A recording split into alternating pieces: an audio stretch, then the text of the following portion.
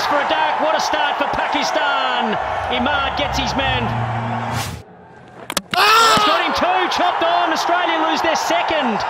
Darcy Short now on his way back to the pavilion.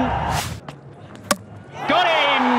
Maxwell goes for the big one. He misses. Fahim has his first wicket of the night. Well, chance at the bowler's end. The dive just misses. I think Ben McDermott's in trouble here. Yeah, there it is, confirmation.